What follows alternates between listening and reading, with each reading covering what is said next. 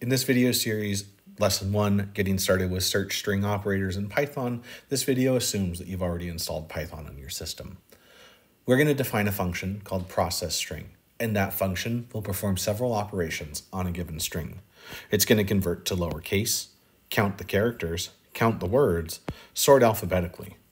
So we need to define a function called processString and use our input string. We want to consider those functions that we are considering and manipulating the string. So when we convert to lower, we're going to use the lower method. When we want to count the number of characters, we're going to use the len function to get the length. And then when we want to sort them, we'll use the sort function, and then we can return those components. The GitHub has a copy of the script so you can get started.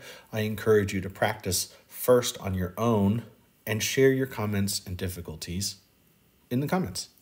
Hope you enjoyed this. We'll see you tomorrow with the answers for this week's or for today's problem.